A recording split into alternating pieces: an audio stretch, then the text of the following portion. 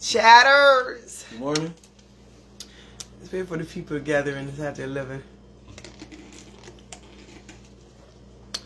This coffee done got cold. I don't like my coffee cold. Let me see here. Turn this down. Yo, I came across something this morning that crack me up so bad. Like, I can't even bother. I'm gonna have to send it to you. That thing killed me. Let me see if I can find that.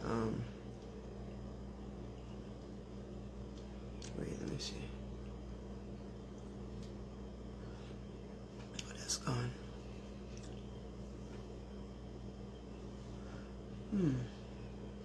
Chatters, good morning. Let me see. Let me go on Facebook. No one's on here yet. Wait, let me see. Oh, let me see. Hold on, I gotta wait. But, hold on. Chatters, how y'all doing?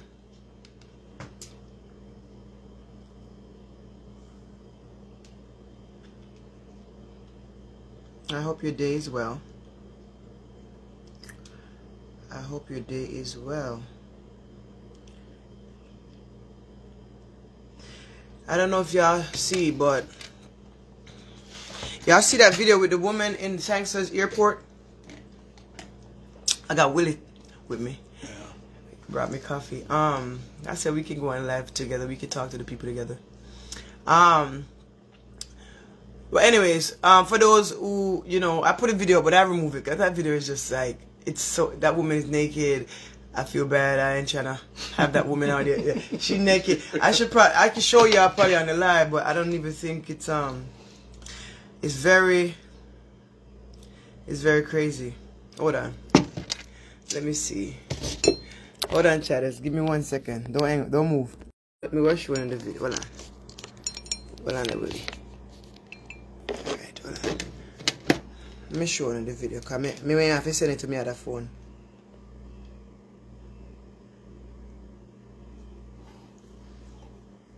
This all happened at the airport?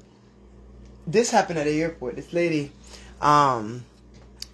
listen, I don't know. They said she had a mental breakdown, but to me, that lady looked like she could have took something. And my thing is this. Who gave that woman the lizard tail? That me want to know. Who gave that woman the rosy cozy doozy? Why you do it? Why you do that? Because that woman opened her front in a way I have never witnessed in life. Hold on.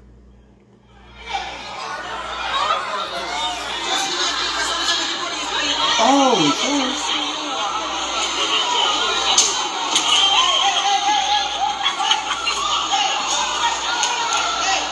no way in hell is at the airport?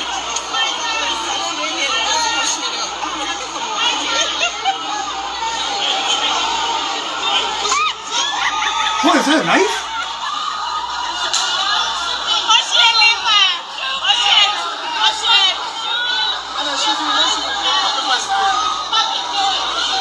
She's peeing. What? She's peeing. Oh. She's peeing right now. Look at that. Oh my God. Jesus. She gotta be on drugs. Oh, we gotta pause this for a minute. She gotta be on drugs. Oh God. What do you think about it? She gotta be on. She gotta be on drugs, man. I'm just saying, like this. Yeah, I don't think this is a mental health thing. I just think like this. Gosh. I think that she definitely probably is on something, because this is typically very crazy. Like when I look at this scenario, she getting naked, and then at one point she started grabbing at one of the officers' penis area. You know, let me show you. You know, we're gonna watch the video, but guys, honestly, you gotta be careful. I don't know if she took something, but you really have to be careful what you take, because I know that a lot of people are taking the Molly now. A lot of people are involved in that type of thing, and I want you to be careful, guys. Please don't run around taking pills. Not only that, but like the whole fentanyl thing too. And I know it's like it's not just like coke they putting it into. I heard they get lace that in with weed. So just be careful. It's a lot of Molly now, though. They say it's a lot of Molly. That stuff is crazy.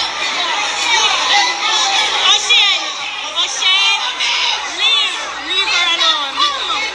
Ocean, leave.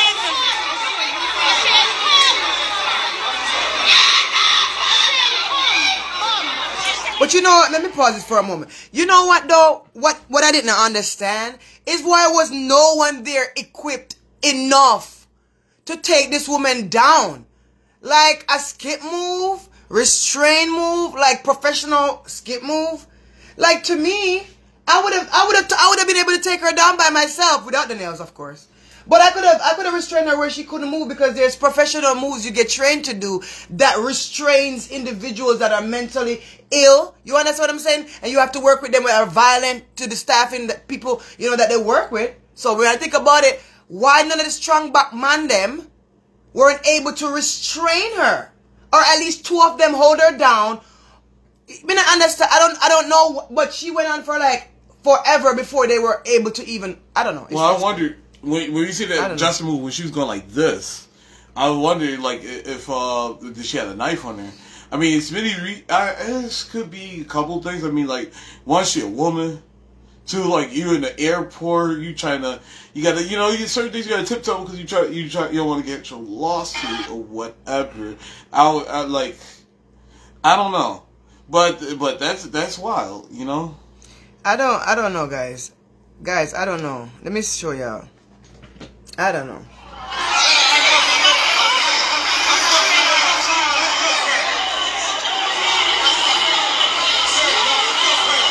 And they have guns, Jesus, they were gonna shoot the lady.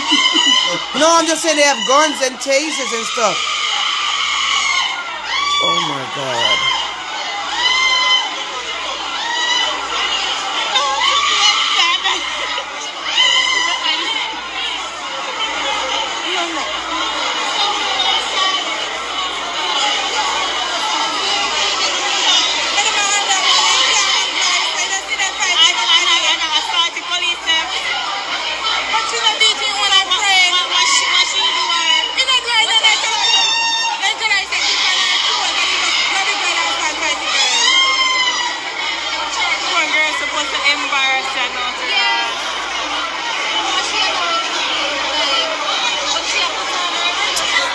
You know, the switch this, the kind of say this more like from a spiritual side. Mm-hmm. Remember how you told me about like spirits and everything? I do think the ladies on drugs, but when you tell me like spirits and stuff come from drugs and all that stuff, you know, and stuff like that kind of make me.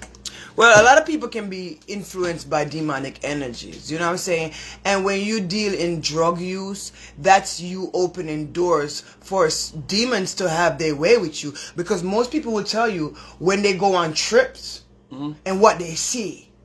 And some people, when they eat the marijuana in the, maybe in the Skittles form or like cake form or brownie form, some people will tell you it trips them out. And they start seeing stuff. I have had people close to me that had, you know, moments where they accidentally eat stuff.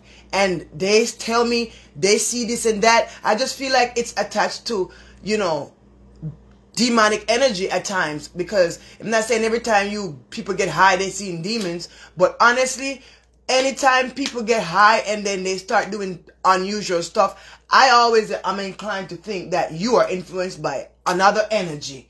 Because sometimes people black out and they don't even remember like what they do. They don't remember what's going on. And even for this particular lady, I feel like she's completely naked. Yeah. And just is oblivious of her nakedness. It's not normal. But also certain levels of drug, like if you take it, it trips your brain out. It trips your brain out. And it doesn't always necessarily mean it's a demon, but it changes the chemical balances in your brain. It changes the body. It changes everything about you. That's why when people take Molly and stuff like that, they'll take it for specific reasons. During sex or like ecstasy during sex, because it gets your body doing certain things that it doesn't do naturally every day. Yeah. Well, I'm dead. What go on, mama? Highly favored, yeah. What's up, darling? Latoya, what happened there? Me there, but I just Sangsters airport, you know, the incident that is going viral of the young lady that's having an episode.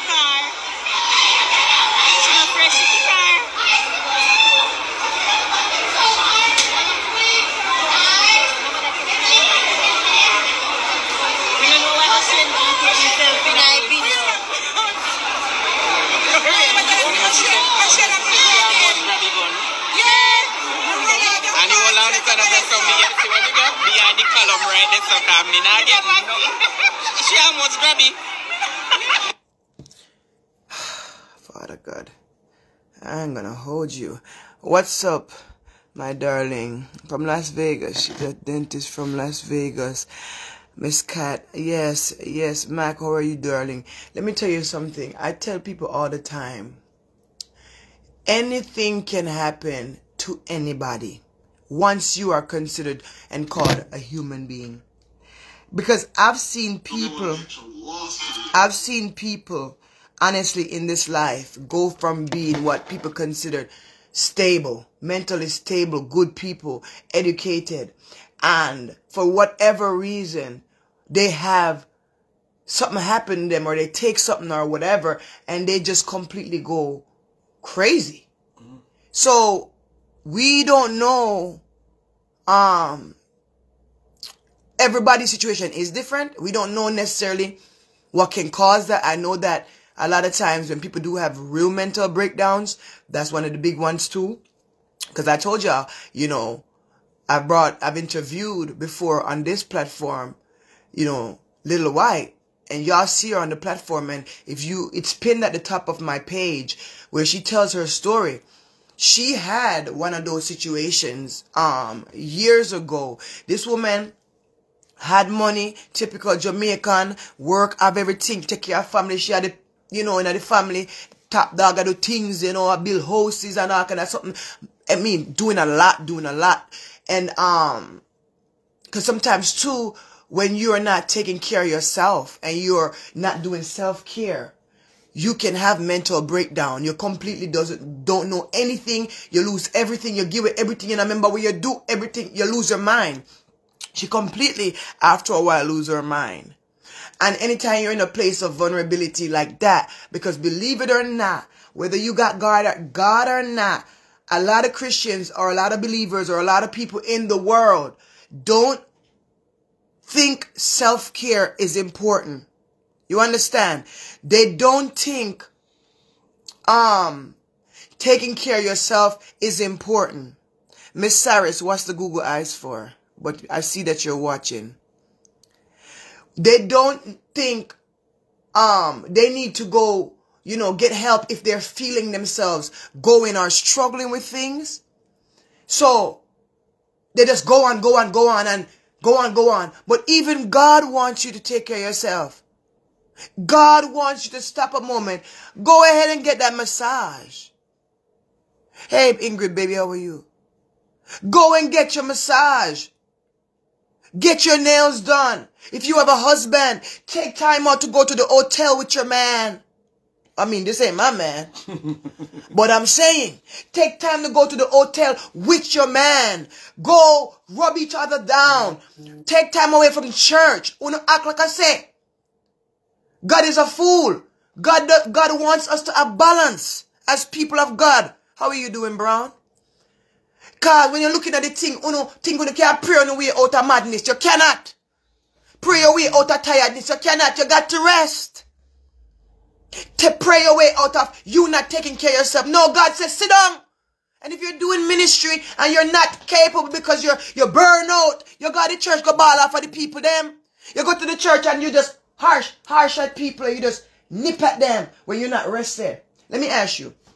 Say you come from work. And you work all night. Because he's an overnighter.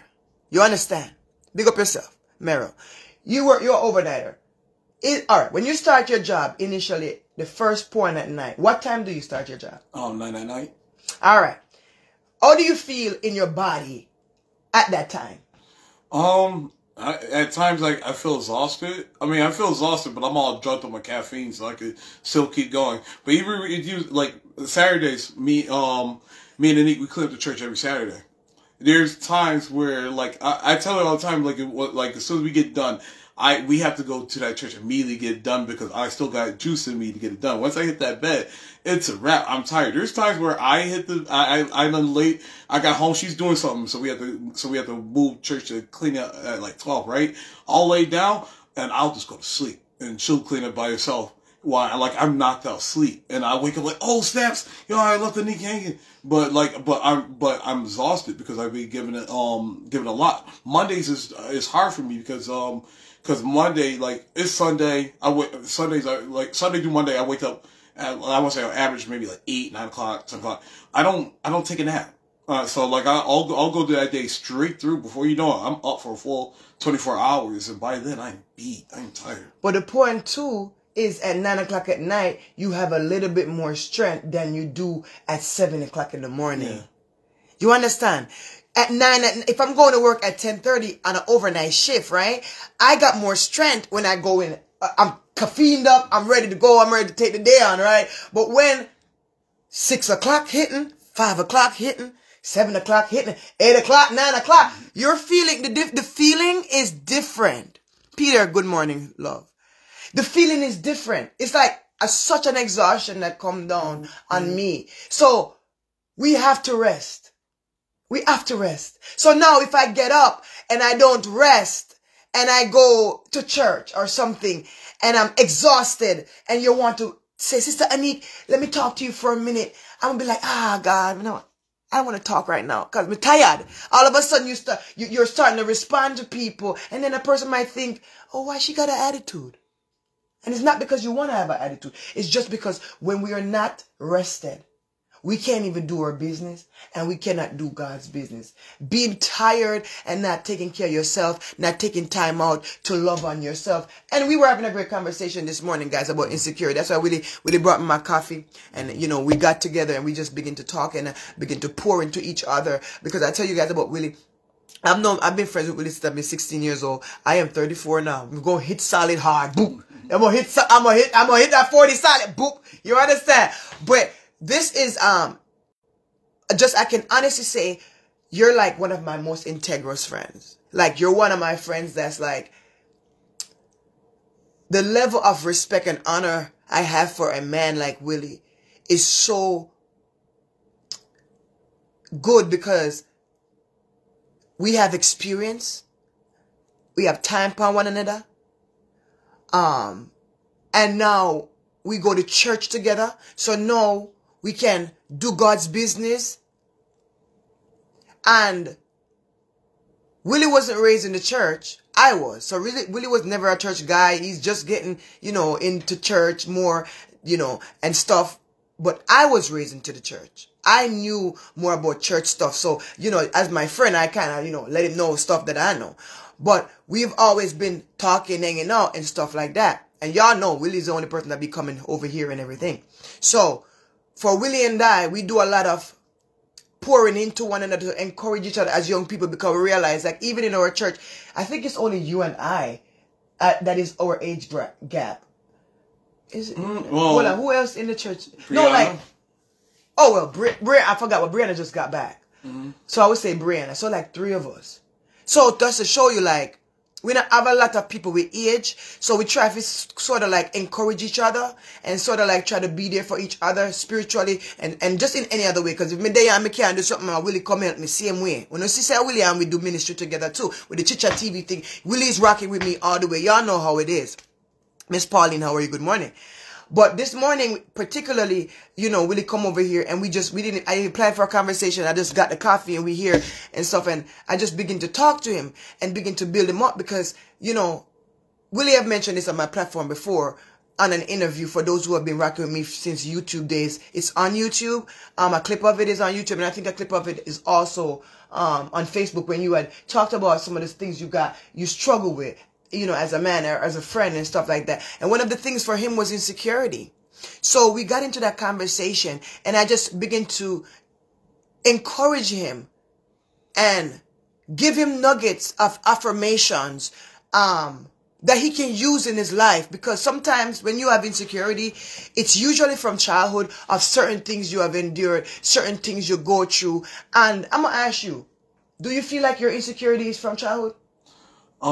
Yeah. I wanted to say from my teenage years, going on up. To be honest with you. And I feel like everybody has insecurity. Don't get me wrong, but some people have an insecurity issue. Like, it's deeper for them, and it's a struggle for them. You know what I'm saying? You might go out on a date with a lady one day, and you know, you're insecure on the date because you're like, oh my gosh, she's so gorgeous. It's my first date. Like, that's normal. You get a little bit of anxiety, a little bit of insecurity. You know, maybe she looks top tier and you feel like you're not as top tier as her. Sometimes you get a little bit of, you know, insecurity. But your level of insecurity over the years was deeper than just regular insecurity. And it affected your life in many ways. You want to talk a little bit about how insecurity has affected how you move? Yeah, well, with my confidence, for example, I'm gonna use myself like talking to a lady, like, I didn't think I was like good looking. I didn't think I had a good game. It was a point in time where a lot of times I would just buy love. Like, if I just, you know, like if I just like buy a girl this and that, always be there. Like, I figured like that will get me a long way. I used to get jealous where I will see like some dude who's like a player and whatever. He, like, this dude, he go in and girls left and right, and he would get play, and this guy's like, you know, he only there for like the fun time. But then me, here I am. I feel like I'm being a gentleman, and at times I feel like a sucker. So. Yo, so think about, as a man, you know, the world tells you, this is what a man is supposed to be. This is what a man is supposed to do. If you are a man, you got to get the ladies. And that pressure of feeling like you got to get the ladies. And if you don't, you know, sometimes people are not taught. So if you're not given confidence in your household growing up as a child, usually sometimes as a man or as a woman, you might not know how to approach somebody. And you might not know the correct verbiage to say. You don't know if you're going to say the right thing. You don't know if the girl's going to be turned on or turned off by it. You don't know if the guy's going to be turned on or turned off by it. So insecurity is a big thing. So for me and Willie, you know, our relationship, you know, is not built on any insecurity, but I see insecurity in my brother in ways where I'm like, okay, no, you are a good guy. No, you don't need to change. You being a gentleman, not because you may feel like a sucker because you didn't make the play you wanted to make. You know what I'm saying? Like, you don't change those good things, because a real gentleman, a real man that a real woman considers good, in spite of the insecurity, a woman loves that. A woman loves when you do open the door for her. A woman loves when you do respect her. You know what I'm saying? So what I do, I teach him how the ladies be. Okay, you know what I'm saying? I be like, yo, let me give you some game, how ladies be these days. Okay? You know, and we just role play. And we have the authenticness of a relationship where we can do that. And we can play the little game there. And we can say, Willie, all right, if I was a girl in the streets and I was doing this and doing that, you know, and I come to you and I say this and I say that, what would your response be? What would you say to me? What would you say? You know, and we just play it out. And if I feel like he say something that I feel like he shouldn't say, then I'm like, I will make a suggestion to say, all right, what about this? What about this? Because sometimes, you know, you can grow up in a household and you may see your daddy getting females, but he ain't coming to you telling you, well, this is what you do to get females. You know, he's not giving you an instruction manual on how to get females. So if somebody doesn't like really assure you the vibes of how to do those things, sometimes you're just shy about it. You're not sure if you're gonna say the wrong thing. So I always said to Willie, okay, don't let that insecurity from childhood define who you are today. Because to me, when I look at my friend here, that's a handsome black man. When I look at my friend, he's healthy, he's strong, you know, kind-hearted, loving and caring. So there's a protective factor that I got in my heart for him, that I don't want nobody to just come try to play in his face. Because this one right here, I'll fight for this one, for sure. You understand? So I usually see, you know, certain patterns of insecurity that I feel like, you know, we have to make sure when it comes back, you talk to yourself, you affirm yourself, you make yourself know that whatever happened, whatever you went through, it doesn't define who you are now. And look, you succeeded on everything that you thought you was insecure about. And you're doing better. So we had such a good conversation about insecurity. And sometimes, let me tell you something. Personality types are different. God really gifts us.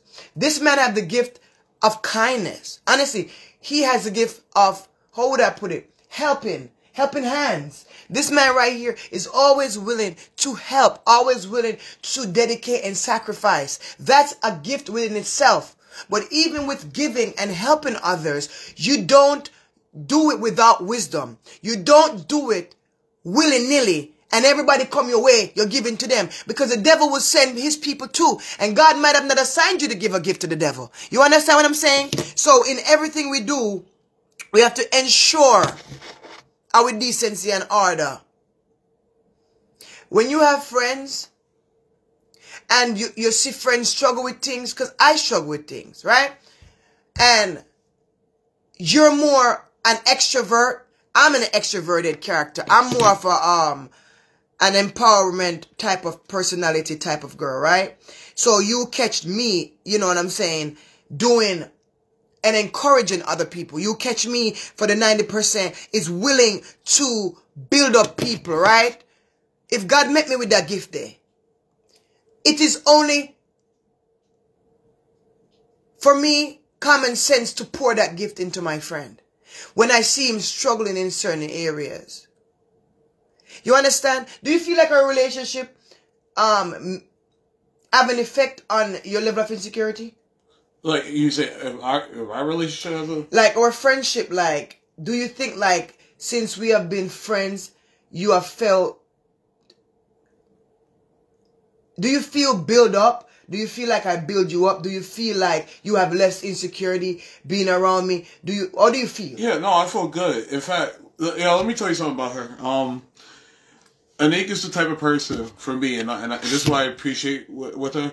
She's the type of person that she would tell you what you need to hear, not what you want. So, there's times where she go in me, she curse me out, and I need it. Like sometimes, and she can tell by my facial expressions. Like it'd be like, yo, I got him. Cause she knows she's talking the truth. But yeah, man, I appreciate that with her. And with my struggles as far as like doing things for people. You don't mind when I talk about your back? Like the... Oh, no. Oh, no. Oh, no. Okay. Oh, no. Oh, my back... Yeah, my back hurt? Yeah, oh, when my back hurts? Okay. She has this... So sometimes it could be sore, right? And she really trusts in the Lord to do stuff, right? Be sore, for real. But at times, like... Oh, God. As she's saying that, I am up here game planning how, like I'm literally looking on Google stretches and stuff like to help her. But this is what I mean by like giving, because this is my friend. Like I'll do things. But I bring that up to say like I don't like to see people, especially her. I don't like to see her struggle. And sometimes you can't just save everybody. You know what I mean? That's where the Lord comes in. That's why she trusts the Lord.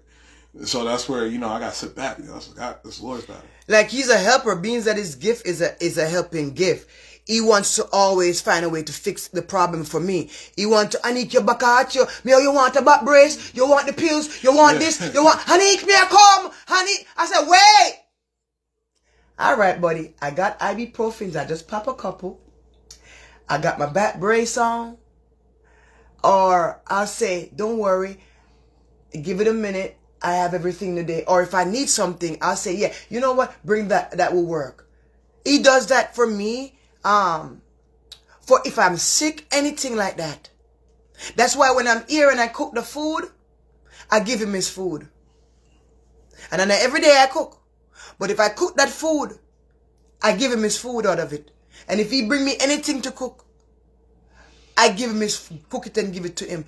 There's nothing he cannot get from me. Because if in my lowest and sickness, one time I remember I was in so much pain one time, and I just barely could just budge, barely could budge.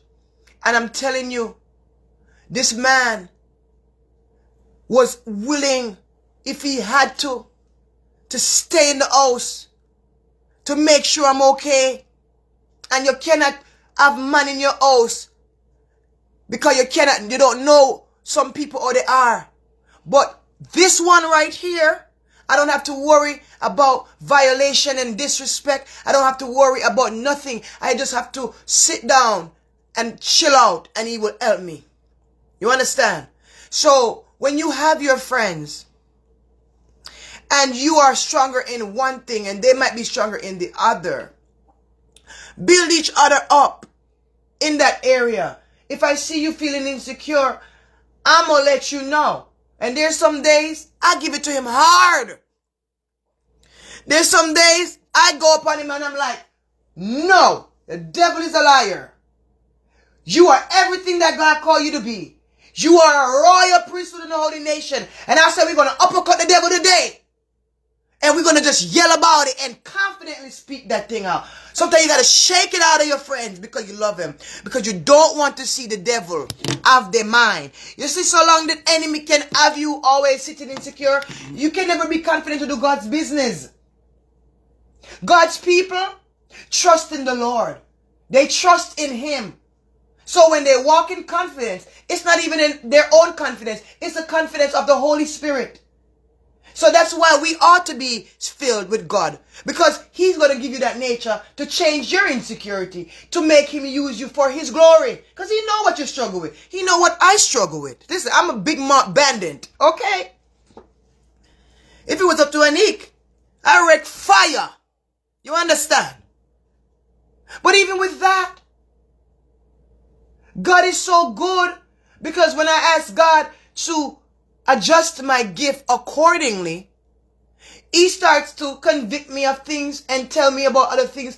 You need to adjust that. You need to change this. You need to change that lingo. You need to take that out. You need to get rid of. You understand? Any relationship you're in, you have to be willing in that relationship. Friendship, you're there building up. In your relationship with God, you say you want more of God, but you're not willing to change the thing that God is telling you about. So, whenever insecurity rears its ugly head, and it always will, because we always will fight a battle till the day we die. Every battle we fight now might not be the same battle we fight 20 years later. 20 years from now, it's another battle you and I will fight. And everybody on this life will fight. But all I want to do now is when I'm in the vicinity of people that I'm close with and relational with and intimate with. Intimate. And when I say intimacy, we're not talking about sex. We're not talking about sex. Because most people think intimacy has to do with intercourse. And it's intercourse. And it's not. It's not got nothing to do with intercourse. It's got to do with, when you think about intimacy with God, it's spending time. Quality time. You understand? Quality time. Taking time aside and being conscious and intentional about it. It's with intent. And in my relationship with you, it's my intent to make sure I build you up where you struggle. Even if it's a day that I got to come and say, hey, I'm going to come on that day and say, hey. And if it's another day that I have to come and put my hand and say in the name of Jesus, then that day I will put my hand and say in the name of Jesus. If it's another day I got to put the shoes on his foot because that's what he needs today, I'm going to go put the shoes on his foot. So you will play different roles in my life. And you will fill different gaps. And I will do the same. It's a pour in and a pour out. It makes the relationship balanced. And if you have sex in the relationship that you're claiming to be pure, you will taint that. You cannot say you want to have a godly relationship and you're sleeping and violating the bed or lying about it. You cannot. Because before you know it, that's the only thing that comes to people's mind. It's sex. That when you're looking in their face, they're giving you counsel, you're thinking, oh, I want to get down and dirty. They're talking to you, giving you counsel, you're looking down, they dress like, oh, you're trying to, what you got down there? Oh, that's cute. You know, your mind, pretty much is what I'm saying, is going into a whole nother direction because intimacy for sex is involved in that relationship. We don't fraternize. Period. You understand? And that is why I don't mind you know, introducing you to the chatters. I mean, the chatters know you for a long time, since YouTube days. But I don't really bring people on the channel like that. But everybody see we live right through. You see we live right through. When we're doing everything, you see right through. But I want you to not be afraid to speak. I want you to not be afraid to ask questions or to express any idea you have in your mind, even about this topic, because I know you are the best candidate to talk about what it feels like to struggle with that and how hard it is to get out of that mindset. Is it hard to break? Is insecurity overwhelming for you at times? I want to say it's an on and off battle. Like some days I would feel good, or some days where I just feel, you know, you get your lowest, and sometimes you want to be, you get sometimes, like for me, I tend to go down a little bit of a dark path, because I start dabbling in things I shouldn't be dabbling. And I'd be like, I want to be like, I want to do this because everybody else do this. I want to be kind of like them, but it's not meant for me. You tell me this all the time, like, Will, you walking into a trap. Don't be going there. Sometimes I'll be real, y'all. I'll be 100% real though. Sometimes, most of the time, I don't want to listen to her. I know she's talking the truth. I don't want to listen. But it's a battle between, like, back and forth, the good side and the bad side. And I know I'm not alone in this feeling, but I'm just putting it out there like I do. I struggle with that. You know, temptation is real. And I get caught up. I'm glad that she'll tell me the truth, and she yells at me about it because she don't want me falling in that trap because she cares. It's not like when you say somebody, it's not, if you try to knock somebody out the way of a truck, ain't no nice way to do it. Oh, that's what yeah. If the semi truck is coming, and it's gonna be like, bam! I'm gonna jump up, like, bam! And save you. I don't care if you break your leg. I don't care if you break your hand. I don't care if you break your neck. As long as you live. As long as you live. I don't want you to break your neck and die. But I'm just saying, if it is of that great of a need, I will make that effort. It's important. And guys, not because Willie's saying, I will tell him these things. Don't think that I don't struggle with the same issue. Don't get it twisted. Guess what? We're both young people in the church. And we're both, Willie didn't grow up in the church, so he's learning now about church and stuff. I was grew up in the church, but I never lived no life, because I've always lived how I want to live. I never really care. I just do me. You understand? So I always tell y'all, I'm a church baby. I understand everything, and I always love God, and I've always honored God, but I just knew that I wasn't serious about God. You understand? For a long time. I was never serious about God, in a more intimate way. I always loved him. I've always respected the things of God. I never really styled God on there something there. But me, never when they commit for him. I wasn't committing really to try to change and to try to work on myself. Yeah. I never cared. Can I talk about what NC? Do you? This is a conversation, baby. Even in the Lord. And I'll tell you like this. There was a point in time where I want to say I started to go to church when my brother died. My brother died in 2005, and that's where I met my pastor. But like I was going to church because I was forced to by my dad's. But due to times I started having a relationship with the youth there. I was like a young kid when I was going, and so I was going to church for the people. Now as I get older, there's a point in time where it's like, people getting caught with the Holy Ghost and everything, stuff like that, and it's like I felt like I was different from them. I'm not feeling what they feeling, and there was a point in time where I was about tempted to stop going to church. Mm-hmm. Honestly, I'm saying all this to say, like, I've been going to church for years. Never really took my walk with the Lord serious until like one day I just got super sad and I got very, very drunk, and it's to a point where it's like I kind of like blacked out in my own house. Like I remember myself. This is how bad I was jacked up. I slept on a bathroom floor because I was sick to my stomach. I vomited and I didn't even remember myself doing that. I just woke up in a puddle full of my mess and I was ashamed. And in that moment, I just wanted to have change. That's what, in this, I want to say this happened, at least I want to say this was a good 4 years ago. And that's where kind of like my true walk with the Lord began. Now I still have my struggles with that, and everything. I was just telling Nick earlier, like even then when my walk with the Lord, it's on and it's off. I get tempted by things all the time. I'm into stuff that I shouldn't be into, and I see what other men do and stuff and everything. And I guess that's this thing of just being a man. So I there I have my insecurities with that, because I tell her, like, I'm not like you, and I wasn't brought up in the church and stuff like that. And a lot of people, but it's no excuse with that. And a lot of people, guys, are not like us, and they're not cultured into the church or taught about church things, and we have to be considerate of that. We have to be mindful that not everybody was raised knowing. So you have to have, so there's patience that come in. I'm not gonna hold you. You taught me patience. Yeah. No, dealing with Willie. No. You seriously. Me dealing with you in our friendship, you taught me patience, because, I wasn't used to having people that didn't know about church. I already know, was educated in church, certain things. And then you have a friend that you're so close to, that you're your best friends, and you're like, we're having these conversations about God and everything.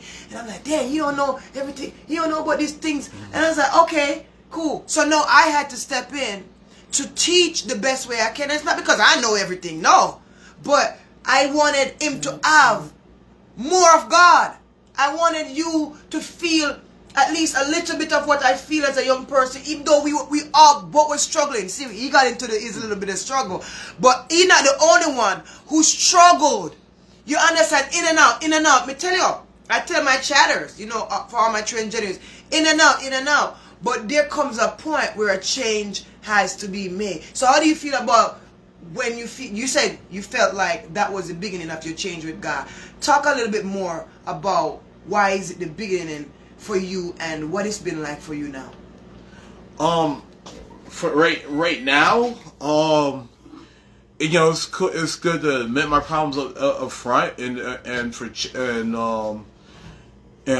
I have to say it's a daily battle. And you go through the daily battle with things, right? Daily. Yeah, it's a daily battle with things. I mean, I can't quote scriptures and all that. Be honest. Not yet. But you will. You will. Yeah. Because that's what, as we grow in God, you get more educated in God. As you grow in God, you learn more about the scriptures. And this is why I say, guys, this is why church is important. Church is not important just to prove that you're more than anybody else, just to get a brownie point that you attended service. No, church is important because that's the place you go get educated about the God you say you believe in. Church is important for those reasons. You got to go to a place. All right, for example, I'm making some coffee, guys. For example, if you say you want to be a Sunday school teacher, or you want to be a doctor, or you want to be a nurse, or you want to be a dentist, what the heck? You got to go to school to gain that knowledge. You're not going to just get up and have that knowledge ruzukuzu just so. It's not going to happen. You understand? So that part of the pie is important for people that say they want more of God. That's why I say I can never understand why people sit at home. You don't go to Bible study. You want more of God? You got to take the proper steps to go into the Word, or even when you're home, to read the Word for yourself. Oh, I don't know scriptures. Well, maybe you should try studying them. Because if you want more of something, chatters, if you want more of something, you and I have to, what? With intent, yes, get that thing. You understand? I think the struggle for us is the in-between. The good and the bad. Like, you love the Lord, we speak about we love the Lord, you do all these things, but there's a side of your flesh that you struggle with every day, because as long as we live in this world, the flesh is going to always be here. And I be feeling bad about that, I really do. Sometimes, I have this thing, this is going to sound super goofy.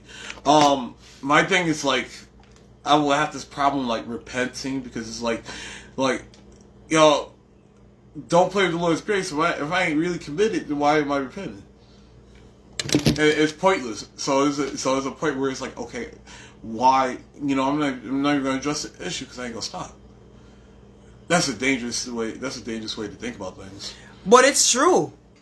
But it's your truth. Yeah. And what I'll say to that,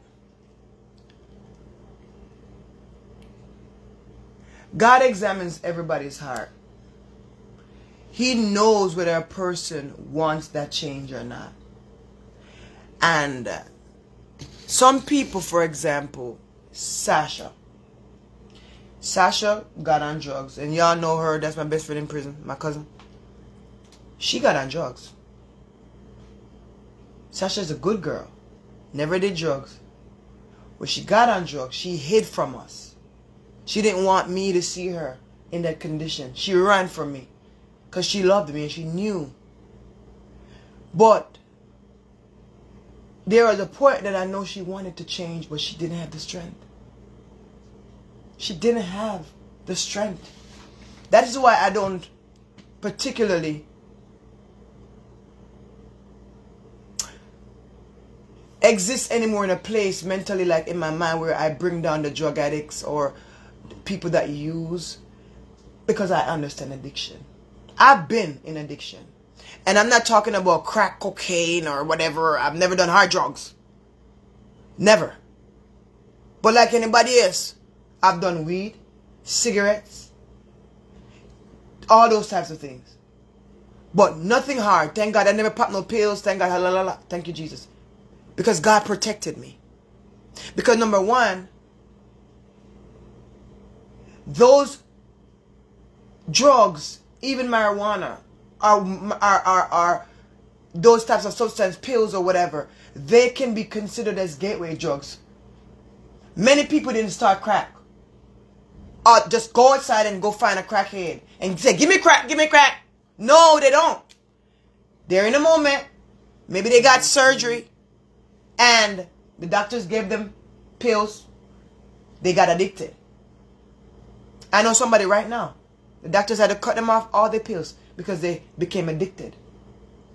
They're always in pain every day after that. Because guess what? Often when the pain isn't there, your body craves it and your body starts to actually physically pain you because you need that drugs in it. These people cannot just stop smoking crack all of a sudden. That's why you have treatment programs and stuff like that to manage and monitor and assign proper treatments for people that work for them based on the type of drugs they use. Because in our reality, nobody can just quit, because the moment you quit, it affects your body. People start to throw up. You can die. You can literally die from that. Because your body has consumed so much, it's gotten used to it. So a lot of people, we can't view them in their flaws as less than. And I'm learning that now. Yeah. That's why I build you up. Yeah. Hey, you know, with Sasha, I'm friends with Sasha too. I know Sasha just as long as I know Annie. In fact, I met them when I first met her. I met them together. Yeah. They like sisters. They cousins, but they like sisters. Yeah. I remember we talk about this at times. I remember having her in my car during her struggles, and I really tried to get her to help. I knew somebody who had ministry with rehab, and I was trying to talk her into it, and she didn't take it. Like, sometimes, what I'm trying to say is, we all knew the stuff that she was into. I knew how bad she was into. It kind of breaks my heart sometimes, like the fact that I offered to help, she didn't take it. I remember her saying that, like, that she felt ashamed, she didn't know. Sometimes, I'll be honest with you, like, I have the story, we talk about it many times, like, all of that, but still, I just have trouble understanding that. Let me tell you, think about it. When we sin, there's a guilt and a shame that comes with it. And think about the story of Adam and Eve. When they ate of the forbidden fruit, they hid from God in the garden. where art thou? God said. And there's a song we sing as children. Had him in the garden, hiding from the Lord. Adam, where art thou? Adam, where art thou? Adam in the garden, hiding. He's hiding from the Lord. I learned that as a child. That's scripture. No, he's hiding from God. He covers himself because of shame. Shame. But what people are not understanding is Christ took on the shame that you carry. The shame that comes with sin. Sin is an automatic shame. That's just what it is. Whenever we sin, there's a shame that comes with it because we know we're wrong. We're made in God's likeness of his own image. So guess what? He has created us with a conscience, a consciousness to be aware of what does not please him. So whenever you do something that does not please God, the inner God in you, his self that he placed in you, his consciousness that he put in your being as a human. That's why nobody can be God. That's why no matter how scientists try, you cannot give people. That's why they create AI and robots. Because they cannot,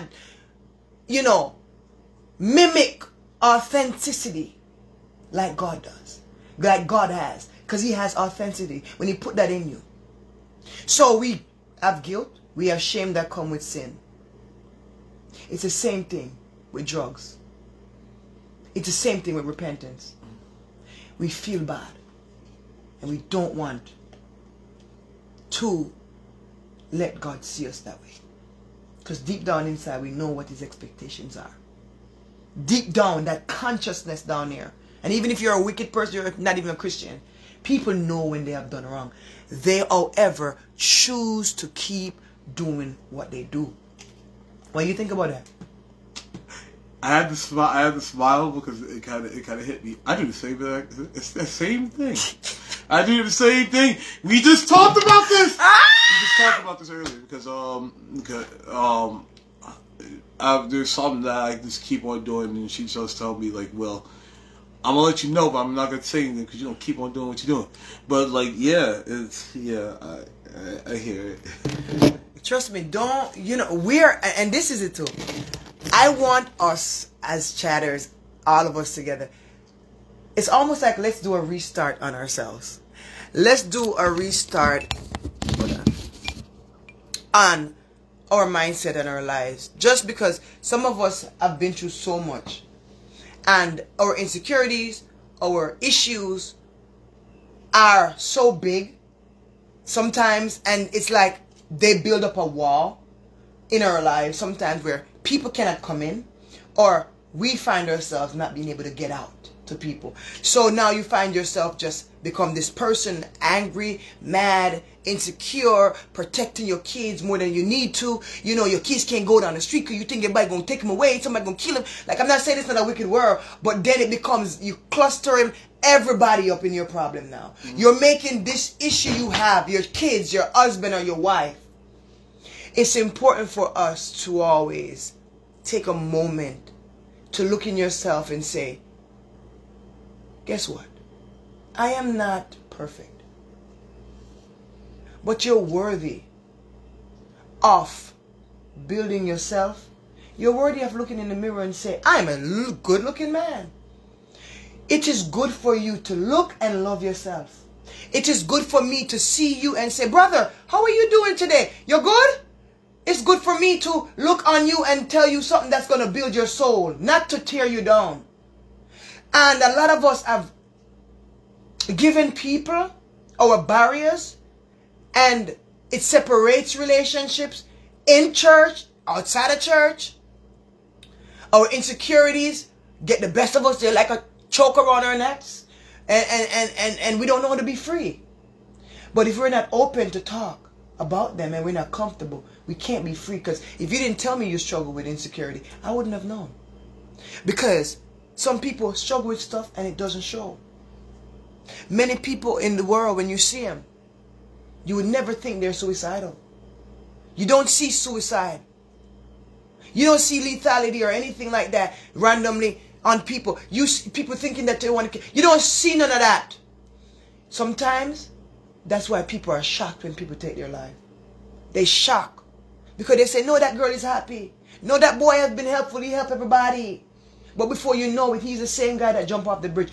What about the pie that wasn't right? Right, yeah. I remember you said that. I remember I like rock music. There was this one singer from Linkin Park who ended up killing himself, and it's kind of crazy. I remember listen to a podcast and somebody put up a picture of one of his shows. Like they shut the lights, everybody they got their cell phone out, the dark, the light, and there's a whole bunch of it. It was a huge venue, and somebody's like, how can somebody like that want to take their own life? It just kind of turns out like a couple weeks after his death, I come to find out during his life he went through molestation. He got molested by his I think a stepmom, something like that, or whatever, and all this, and this man had so much hurt and heartbreak in his songs, in his lyrics. You like music, you boom bop and you listen to it, but then I have to listen to the lyrics, and it kind of dark, quite dark, and he done wrote many songs of stuff like that. My God, I just ask God to help us on our journey, because we don't have a lot of young people around us as examples, or people that are just serving God. So sometimes I look on the internet and I watch programs where I see young people worshiping, doing worship, doing praise, young people preaching, because that encourages me. Because we're not around a crowd or a big community. We're in a smaller community, so we're not around dynamic people as that. And I don't run to other churches, so I don't know what they're doing there. You know what I mean? But it's very important that we be there for each other. It's very important that we build each other, and we pour into our spiritual walk with God. Because one thing I do know is that we can't keep being talkers and not doers of the word. The thing is, if we do want to be successful in anything, we have to, back to my earlier point, we be in the middle, but we're not crossing over. Sometimes we are just we talk about over here, we want to do this, we want to do that, and we're right in the middle, looking over to the right, because over the right is where success is. But when you look over to the right, you have not moved your legs from the middle. We have not take the extra time to invest the work, but we keep speaking it out of our mouths as though we are that. We're not that unless you put work to it. Faith without work is dead. You got to believe a thing even though you can't see it.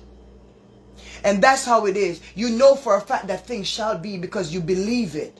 And you are for sure about it. We as people, if we talk about change, if we talk about anything we want to do in our lives, we have to be willing to put the physical work in. When we're walking with God, there's hella issues we're going to be dealing with. A lot of things we're going to be going through. In the church, outside of the church. It's important to share them. That's why we have to be accountable to each other, so you don't feel alone. Imagine if you are going to church every Sunday and everything you're struggling with in life, you don't have anybody to ever let it out on. You know how many times I already told you, you don't. I be telling you, you never lived that life before. I be telling that to you. You I be telling you don't know what I be going through because it don't happen to you. Far as the biggest thing I said that I remember saying that you don't get rejected by men. Okay, so all right, that's a good one. So you know how he say he's struggling with insecurity or whatever. So sometimes when men are struggling with that, they feel like they don't have the game, the game like other men do. You see me? Like the game. You see me? Like other men do. For me. Will I say I get rejected by men? Absolutely not. He's completely right about that. But this is the thing. I don't go around looking for the men for them to reject me either. So that's the thing. I've never typically been the dogmatic type of girl. How these men become dogmatic where they go to the club. Now, I'm bringing me home a B tonight. I know I'm saturated up a shouty tonight. You know, they have an intent. Simone, yes, no problem. You can reach me through Messenger. But for me, I'm never seeking it. I'm never going looking for it. I've never felt like that's what's going to make me who I am. But you being a masculine character, the world says you better get your shoulders. Who, you're not a real man. You ain't getting around with the girls and stuff like that. You got to be a real man. You got to get a shouty with you. You know, you're under that pressure, man. You be under that pressure. So I feel like it's different for you guys than it would be for me. But then too, I was raised different. I was given confidence. I was raised with a woman that's a pastor, a father that ministered just the same, and those confident traits in them, I have been in it all my life, so I've picked up on that. Sometimes if you don't have parents that are those types of parents, or somebody that's like, you know, give you tools to build your confidence, you don't naturally just build it. Some people do, but you normally just doesn't naturally build it. You know, you have to be taught, you know, if you're an insecure type of character or personality type. It's not easy. Not everybody was born with the innate ability to just be confident. Everybody is different. So what I want to do and what I've started doing is adjusting my speech. And my speech still ain't right all the way yet. And I got a long way to go. But acknowledging my gift of gap, and that this is where God called me to do and to speak, and I have to filter that. And I am currently doing that. And as He changed me, I'm filtering, because my gift can be used, but if it is tainted, it cannot please God. And that's where people's gifts sometimes are prostituted, because people will be using their gifts out of pocket and out of range. When you're doing things for God, it needs to be purified and it needs to be clean. You cannot do God's business and you go to the pulpit, and because the people ain't give no $1 million in the offering bucket, you're gonna get on the mic and be like, well, I'm the pastor. How dare you not give me money? And you're gonna look at him like, what? And rightfully so, he's the pastor. But does he have a right to say that? Is that right? It's inappropriate. Very inappropriate. So guess what? My mouth can be very inappropriate. And I know that. So what do? Do I sit there with my mouth gonna change one day? It's gonna get up and just change one day? No, your mouth doesn't change. You're human. You're not gonna just change randomly. You have to work on it. If you use a bad word cusser, guess what? It's gonna be hard for you to stop cussing. I'm telling you right now. If you use a bad word cusser, if you cuss bad word and you're used to bad word cussing and it's hard to just quit. Even if you get saved right now, it takes a little minute to adjust that. You know how that get. So guess what? We take our time and we adjust those things. It takes work. Habit take what they say 30 days to form. I think it's 60 days. 60 days to form. And if you have that habit, ain't it going to take 60 days to let go or more? Mm-hmm. So be patient even with yourself. Be patient, chatters, with yourself. Don't beat on yourself and when you struggle. And that's why church people have to find back their place, because we don't know our place in each other's life in a healthy way. And we are now focused on self, not God. We can't see each other. Because if I was focused on God the way I need to, God would put in my heart my brothers and sisters' needs. Truly, those who really rock with God, yeah. He show you people that you never saw before. He actually allow you to be able to meet needs you never thought you would have been able to meet before. But when we're not with God, we're not aware. We're more focused on ourselves. Well, I got to do me. I got to get my stuff done. I got to... And before you know it, years done pass and God ain't used you for nothing. Just saying. Chatters, what do you think? How y'all doing today? We're just having an open conversation, guys. You know, I just want y'all to see the dynamic here. You know, I want everybody to continue to build yourself. Continue to remember that you're worthy of love. You don't have to accept anything less than respect and love from people. And even if insecurity is in the way at times, you don't have to allow anyone to speak down on you.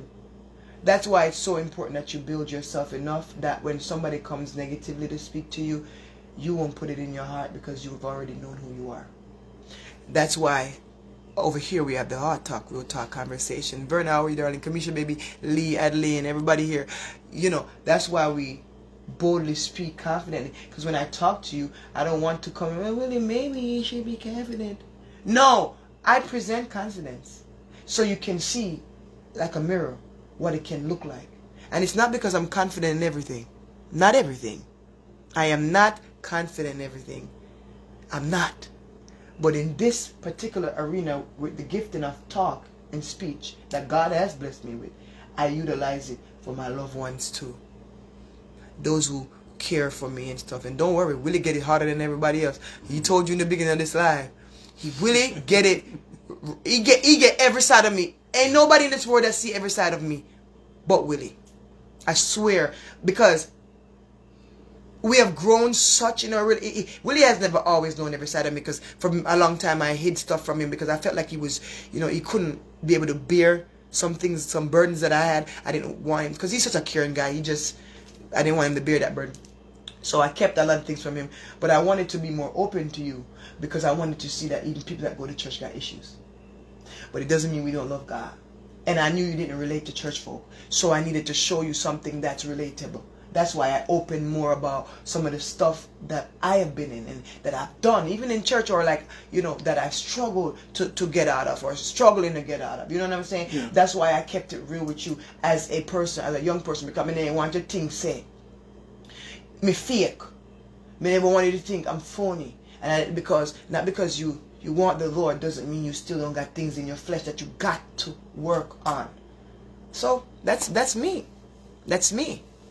That's me, Lee. I appreciate it. Somebody said, well, I appreciate conversation. I need to watch you more often. Thank you, sis. This is very powerful. I appreciate my chatters. Everybody in the chat, guys, I love you so much. Anything you want to tell the chatters? Because they like you, know, really. They like you, know, really. Come on, talk about the things that, man. Yeah, I appreciate you guys. I remember one time, she talking about me and somebody said, like, big up the Willie. And I'm like, oh. They know you up here. I really know me. I know me pretty good. I appreciate y'all. I really do. You know, one thing what you said about just like judging people and whatever, throughout that, it kind of had me feel like have grace and not to judge other people. I think the only thing in here I struggle with, and we talk about this all the time, is where somebody hurt like innocent people, far like somebody molesting kids, or somebody just going on a shooting spree and just killing just people because just randomly killing himself. That right there, like, I go hard to paint and I just judge people on that. But like, I don't know. I'll be honest with you. That's the only thing that what I'm trying to say is I don't judge people unless, like, if you were to hurt somebody else. But even then, like, I'm still trying to figure it out that way. I'll bring that. I'll say that, and Neek always come back. Her kind of argument is, look at Sash. And I got love for Absolutely. But the reason why Sasha's in jail because she hurt somebody. Yes, Sasha almost killed that lady. Yeah. That lady almost died. Sash almost killed that lady. When I went to the court with her before she was in prison for 17 years, that was her sentence. Glory to God that He's releasing her before. I decree and I declare that in the name of Jesus, because God knows her heart. Sasha had a key to pastor's house. She was a pastor's aide for years. You don't give a key to your house to anybody that's not trustworthy. Sasha has proven herself to be a good person just like you. So none of us has expected that type of fall for her. That is what I'm saying. If Chit Chat get up today and I have a great fall, is the chatters going to cuss me? Are you going to watch me fall and not come encourage me back in God? Are you going to watch me fall and come kick me while I'm done? Are you going to come and say, Anik, you're the same Anik that was here for me. What are we going to do? So my thing is this. I realized that somebody close to me that I loved, that I knew their life. I knew their reputation. I know where Sasha been. We damn near lived together before. While she up here, we've been together, lived together. Hold me, I was there, I spend night. Everything. When me there, nothing, she squeeze one little money in my hand. Tax time, Willie. You know my life back then. And I ain't gonna get into it. But you know. Because I ain't even shared it to the chatters. And I'm telling you something. I am the way I am for a reason. And when the time come, people will know. But that girl has been a good example of God and Christianity to me and to many people in the community. She cooked and helped the people and everything. Walk the streets with me.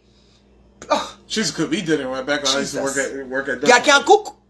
Yeah. She can cook. And she feed and she helped everybody. So when she fell, I didn't believe it at first. Because you couldn't tell me about my Sasha. You couldn't tell me about my best friend. Not her. She's not capable of this. Yeah, she got that rap on her, but like me and her, we know, like, intimately know her. Many people could tell you, like, she was a sweet. Never went to jail. But, never did a crime. Remember those times when you used to have Bible study at her house? Bible study, like, prayer meetings. Yeah. She hosted the people of God in her house, and she cooked. Hey, that woman. I could cry. I could cry. So when I say, chatters, Miss Johnson, even the good, even the strong fall. So what I say is, I'm not saying we don't have judgment towards people and things that they do. Because if I see you pick up this red cup, I say, Willie, I just see you pick up that red cup. Don't judge me. It ain't a red cup I pick up. I say, well, evidence says you pick a red cup up. But if you didn't see a red cup, why would you assume it's red? That's the difference. That's the difference. We don't make assumptions of judgment to people. If I am aware of something because I have witnessed it, not because somebody told me in my ears and whisper it and gossip, I can judge accordingly. But if you see somebody do an action and you don't know why they have done it, it's best that you say, God, whatever this is, you intervene. Because you don't know, what are you, me cussing that person, me bringing that person down is not going to make no difference. For me, I only spew 8, and now I got to answer to God for what I've done. Yeah. So those are why I said, even people that does anal crime like killing, you know, in the supermarket, like many families and stuff, we look at them and we say, you deserve death. You deserve death because you took the lives of many innocent people. And by law, it's like you deserve death. So the judge is going to judge him in the earth. And he's going to be paying for what he did. That's physical. But the judge above, God, will give him that eternal judgment for all those souls he taken out of this world. That's where I said, you don't play God, because it's a dangerous game you play if you try. You're not perfect. You're sinful. I'm not perfect. I'm a sinner. How dare I look upon another man's sin, whether it's considered big or great, and say, you're sin.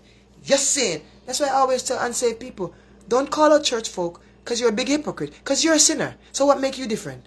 We're both sinners. One is in and out. I was about to say with that, I guess the reason why I feel that way, because I think deep in my heart, like I wouldn't do such a thing. Right. Right.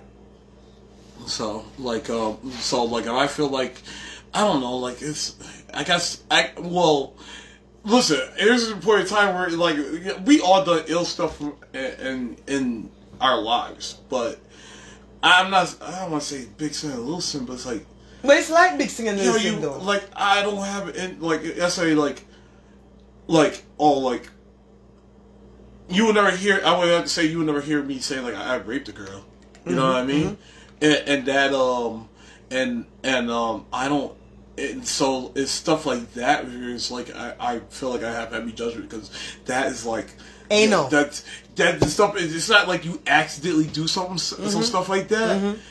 So it's like, so that's where the judgment in me happens. And like, even with people like that, I know, like, people like that could turn their life around and give their life to the Lord. Look, I know there's a story with Paul, like Saul, like before he was Saul and he's killing all the Christians, but then the Lord changed his life. He became a Christian himself. But I remember telling Anik, like, yo, there gotta be some hatred with this dude. Like, I'm pretty sure the Christian community didn't. It didn't go right with it. I don't know if the Bible touched on this or not. No, it did. I felt, it did. No, I mean, like how the people felt. Like no, it like, did. Like I would feel like one of them people probably probably tried to take that dude's life. It did. Go back to that story and read it, but keep reading the scriptures after that because it did. Oh. The people were very much like, what? Because you got to think about it. There's a side of us that's human. It's natural for you to see a raper or hear about a raper and feel like you want to automatically hate him. Mm-hmm. But what it is that it's not your place to do because your God has called you to forgive. He called himself the judge, not you. So that means it's not your burden to bear. Sometimes we get up and we pick up these burdens. Like, well, I'm not going to pick up the shooter's burden and he killed 12 people or 10 people or 20 people. Guess what? He killed them. It's devastating. It's terrible. I'm praying for that family. We're sharing the information now. We're giving condolences. And if you're a person that's attending the funeral, you're going to go and do what your part physically. But that judgment for him, there's nothing I could say to give him what I feel in my heart he deserves. Because it takes so many lives. You deserve to be going down. That's my judgment. But I have no power to truly judge man. That's why we have the law here. We have the judiciary system. And we have all these other systems where there's order and structure. The kingdom of God does have order and a structure as well. So on that day, God will judge every man. And if you repent genuinely, it's not that you will not suffer the repercussions of your sin. When God forgives you, doesn't mean you ain't going to jail. Hello. Hello. When God forgives you, doesn't mean you ain't going to jail. Especially when you have done the time. But what I've known is that when you have repented and you started to even do the time or you have done the time, what I do know, I've seen God favor on people while they're doing the time. Favor that they didn't deserve. All because they recommitted to God. And God has now started working for them on their behalf and in their current situation. Honestly. So I see God work for Sasha. Sasha's in jail. But God's favor is upon that girl. In jail. And while she's in jail, God is using her to minister to other people as she rededicated her life to him. And she ministers God to people.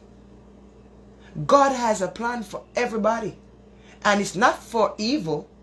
It says, you know, that you will prosper even as your soul prosper. God don't want you to broke down and don't have nothing. He wants you to have. He wants you to be blessed. However, some people get caught up in the blessing and they don't get caught up in the God who provides the blessing.